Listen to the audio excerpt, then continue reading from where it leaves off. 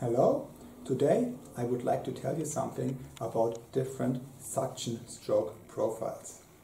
In the previous video I've already told you something about discharge stroke profiles, and now we come to the suction stroke profiles.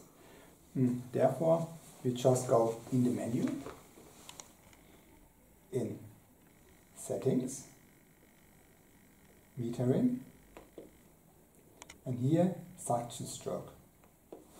Yeah, we have 4 different suction strokes in total: normal, high viscosity 1, high viscosity 2, and high viscosity 3. Yeah, normal is the preset suction stroke.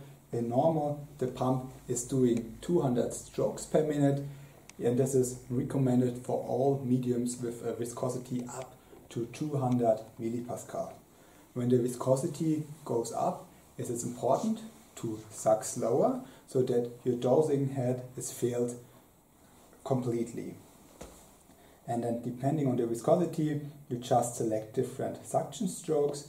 If your viscosity is between 200 and 500 millipascal, you just select high viscosity 1.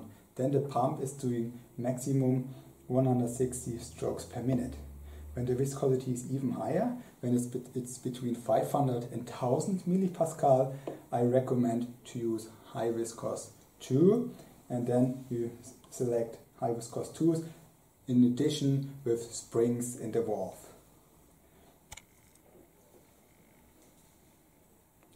When the viscosity is over 1000 millipascal, high viscosity 3 is recommended. When you have selected high viscosity 3 in combination with a high viscosity head, you can meter easily mediums up to 3000 millipascal. Now I let the pump, and you can hear that the suction stroke is much slower. It's doing maximum 80 strokes per minute, and this is perfect for the high viscous media, so you get the head filled completely. And when the viscosity goes above the 3000 millipascal, I recommend to use a peristaltic pump. We have in our portfolio, for example, the DFXA, a peristaltic pump with which you can go up to 500,000 millipascal. So as you see, with peristaltic pumps there are nearly no limits concerning the viscosity, but as we have everything in our portfolio, we can give you an objective choice and tell you which pump is the best depending on your solution. Thanks for listening.